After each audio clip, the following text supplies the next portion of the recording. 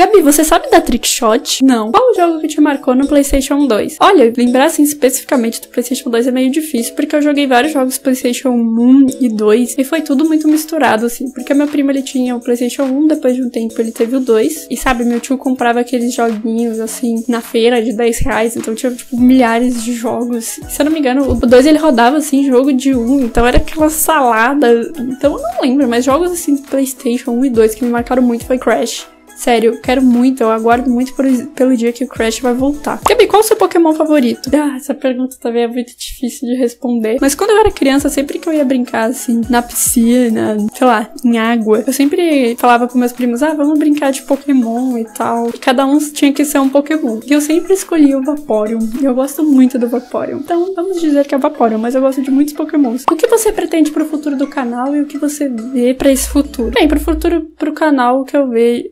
O que eu pretendo é que ele cresça bastante. E o que eu vejo pra esse futuro é que, através desse crescimento, eu consegui atingir coisas, né? Sei lá, sabe? Eu consegui crescer, assim, nesse mundo do YouTube, sabe? Ser reconhecida pelo que eu faço. Gabi, você é formada em quê? Ou gostaria de ser formada em quê? Eu faço administração de empresas, não sou formada ainda, e eu estou no 7º semestre. Eu gostaria de ser formada em faculdade de nutrição, né? Relacionada à nutrição do corpo. Eu gosto bastante disso, né? Sabe, sobre os alimentos e tal. Gosto muito disso. Medicina veterinária, talvez. Sei lá, se fosse pra lá, eu quero um diploma disso e pá, medicina veterinária. Mas pra fazer a faculdade de medicina veterinária, acho que eu não ia ter estômago. Aí também em design, eu gostaria de ser formada também em design digital, design de games. Acho que são essas. Onde eu me imagino daqui a 5 anos? Eu espero que meu canal tenha crescido bastante, que ele tenha se tornado a minha profissão, né? Que eu consiga viver dele, porque ninguém sabe qual vai ser o futuro do YouTube e tal. Isso é o que eu gostaria, né? Mas se o canal não der certo, mas que eu tenha alguma profissão e tal, e que eu esteja casada e na minha casa ou no meu apartamento com meus cachorros,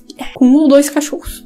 Como você se imagina daqui a 10 anos? Nossa, sei lá, 10 anos é muito, mas eu espero que eu tenha tudo isso que eu falei que eu queria em 5, e que nesse meio tempo todo, de 0 a 10 anos, eu tenha conseguido realizar algum dos meus sonhos, ver a neve, dentre outros, que eu também consiga fazer um intercâmbio, que eu já até respondi essa pergunta aqui. Eu também consiga viajar para vários países do mundo. Eu quero muito isso, sabe? Conhecer vários países. O que você gosta de fazer nas horas vagas? Antes do canal, eu gostava de assistir vídeos no YouTube. Esses meus últimos 4 ou 5 anos, eu passei a maior parte do tempo vendo vídeos pro YouTube. E antes eu jogava bastante. Depois que eu parei de jogar LOL foi quando eu diminuí de jogar. Então eu joguei Heroes of the Storm e alguns jogos do Wii U. Sim, eu tenho Wii U. Eu gostaria muito de trazer jogos do Wii U pro canal, mas eu não tenho placa de captura. Se a vida te dá limões, o que você faria? A, B, D e E. Você esfrega na cara. São as únicas opções. Bem, então eu esfregaria na cara. É a única coisa que eu tenho pra fazer. Mas eu acho que com essa minha cor, né? Se eu saísse no sol esfregando limão na cara, eu ia pegar um câncer de pele. Qual o seu sabor de miojo preferido? Nossa, tipo, é cada pergunta. Algum tempo atrás eu era, tipo, viciada em miojo, talharinho, cup noodle, sério. Eu comia toda semana, praticamente quase todo dia. Mas eu mudei meus hábitos alimentares, ainda bem. E hoje em dia eu corro do miojo. Mas o meu miojo favorito, eu acho que era de galinha caipira. Qual o seu livro favorito? Bem, eu não gosto de ler livros, mas o único livro que eu li porque eu quis foi um livro do César Millan, que ele é um encantador de cães. Ele é um encantador de cães. O César Millan, encantador de cães. Vou deixar uma fotinho aqui do livro pra vocês verem qual que é. Gabi, você pretende fazer um Skype para inscritos, jogar com inscritos? Sim, pretendo fazer isso sim. Gabi, por que você não traz Minecraft pro canal? E você gosta de pudim? Sim, eu gosto de pudim. Por que eu não trago Minecraft pro canal? Bem, eu tentei trazer a série do Pixelmon, só que deu um monte de nhaca e não deu muito certo. O mundo que eu criei, ele tava bugado, não tava com muitos Pokémons e nem muitos animais. Então eu acabei parando. E eu não trago mais Minecraft pro canal porque, bem, eu não...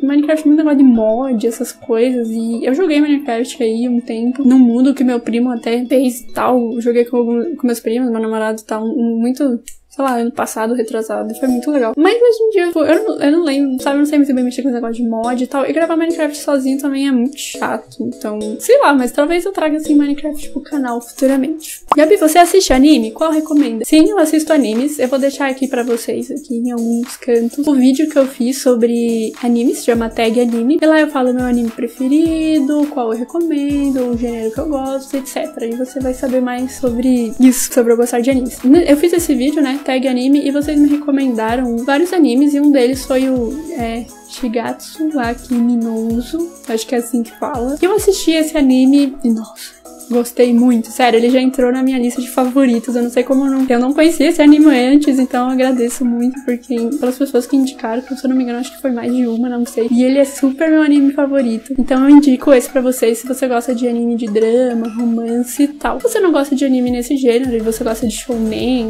comédia, aventura, porrada, essas coisas, eu também vou indicar um anime que eu tô assistindo recentemente, que eu não tava assistindo na época que eu fiz aquela tag anime, que é o One Punch Man. Tem muita gente assistindo, muita gente falando dele por aí, e ele é muito legal, eu recomendo. Gabi, quando chegar a sua placa, o que você vai fazer? Nossa, quando eu tiver minha placa de 100 mil inscritos, o que eu vou fazer? Sei lá, minha reação acho que vai ser chorar. Sério, eu vou chorar muito quando a minha placa de 100 mil chegar, porque é uma das coisas que eu quero muito, muito, muito mesmo. Nossa, eu não sei. Eu acho que eu faria aqueles vídeos loucos, sabe? Pulando, assim, de paraquedas, fazendo asa delta, sei lá, essas coisas de voar no céu. Não prometo. Sei lá, vocês podem me cobrar, hein? Quem sabe a gente chegue no 100k, sei lá, né? Gabi, o que você faria se você tivesse a placa de 1 milhão? Nossa, se eu tivesse a placa de 1 milhão, eu não sei, sério mesmo. Eu ia tão treco, sério, eu ia tão treco. Eu ia chorar muito, eu ia ficar, tipo, muito ansiosa esperando ela chegar. Quando ela chegasse, eu acho que eu não ia conseguir dormir de noite. Sério, eu tenho sérios problemas com ansiedade. E não sei, meu, se eu pudesse, eu ia fazer um super encontro de inscritos. Eu acho que seria a melhor forma de agradecer a vocês. O que você faria se você acordasse amanhã grávida de 34 meses? Olha, eu acho que eu ia explodir. Gabi, você prefere chutar a parede com um palito de dente debaixo da sua unha ou se cortar com papel e pular numa piscina de álcool? As duas são coisas que dá muita aflição. Mas, cara, colocar um palito de dente debaixo da unha e chutar a parede, eu acho que deve ser a pior dor, deve ser uma das piores dores da face da terra. Então eu acho que eu prefiro me cortar com papel e pular numa piscina de álcool. Qual foi o melhor jogo que você já jogou? Não sei, eu joguei tantos jogos que eu nem lembro o que eu joguei.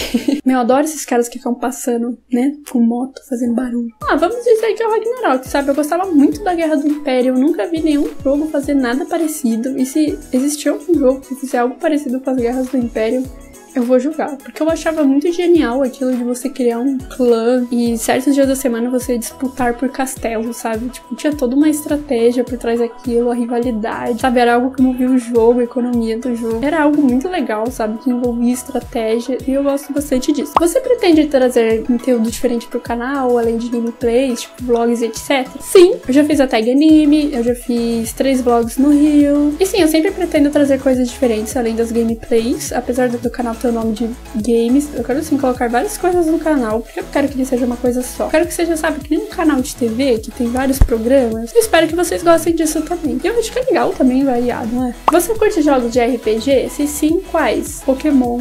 Nossa, eu adoro Pokémon, sério, muito bom. Eu joguei Pokémon Safira, Pokémon Leaf Green e Pokémon Emeralda no Game Boy. Então é isso, pessoal. Nossa, foram umas 2 horas e meia, 3 horas gravando, respondendo todas as perguntas. E eu respondi todas as perguntas do vídeo. Eu tenho certeza que esse vídeo ficou dividido em 1 milhão de partes, mas espero que vocês compreendam. Eu espero que vocês tenham gostado. Futuramente eu vou fazer mais Gabi Responde, mas aí eu vou fazer...